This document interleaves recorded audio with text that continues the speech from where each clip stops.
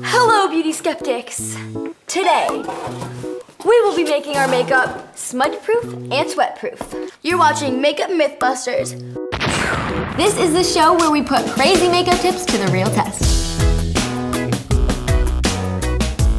Hey, it's Meg and Jordyn Jones, and today we're doing a DIY makeup setting spray. So hopefully this works. It's supposed to make our makeup smudge-proof and sweat-proof. Yes, which we need because I'm a dancer, wear a lot of makeup for music videos and stuff like that, and we are both in dance camp. You guys ready to go out there and show them who we are? Yes, sir.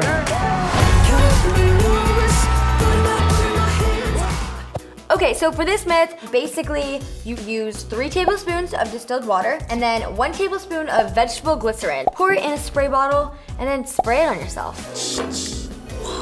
We have these gloves to see how much makeup will come off, as one person's just gonna have makeup on and one person's just gonna have the makeup setting spray on. Well, I'm ready to get started. This seems like a really simple one, so I hope it works. We're gonna see if it's actually as easy as it seems. It feels weird putting water in a tablespoon, but I'm doing it.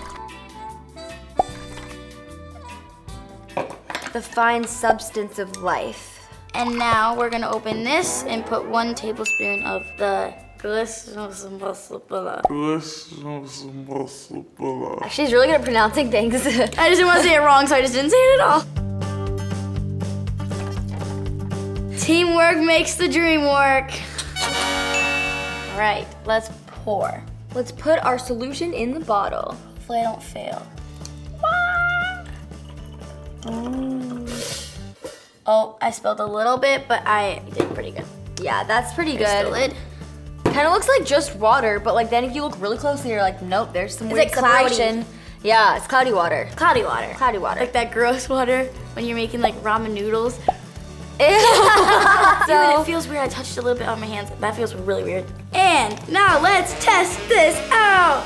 Meg is gonna do the spray and I'm gonna do the powder. What's the theory even behind this? Icing colors. Oh, I thought she said icing colors. It's just like she's icy colors. It says restores consistency of icing colors. Well, her face is not icing colors. I just want to like get this over with, spraying oil on my face. I don't really know how this is supposed to work, but I'm just gonna go first and do this. I wish you the best of luck.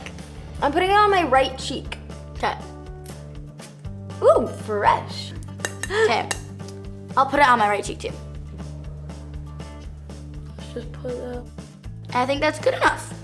All right, guys, so I tested this on a piece of my right cheek. It's maked up and we're gonna see if my foundation comes off, basically, but first I'm like letting it dry.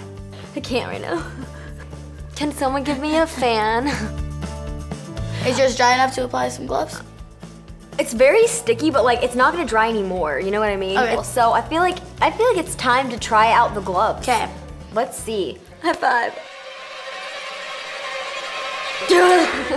A nice soft side swipe of the face. Yeah, a lot. Oh, I didn't get that much. Like barely anything came off.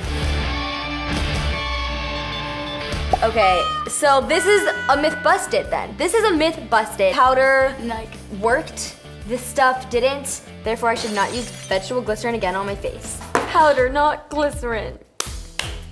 I wish I had some of this powder when we were filming Dance Camp because it would have really helped. And if you guys haven't seen Dance Camp, it is now out on iTunes. Go check it out. You should go watch it. If you guys have any tips of how you could do this better, just let me know in the comments. Maybe I did something wrong. And if you guys want to see more episodes of Makeup Mythbusters, check them out. They are over there. And we'll see you guys later. Bye. What if we just tested it out by slapping each other's faces? Like, and you have a whole handprint of just makeup.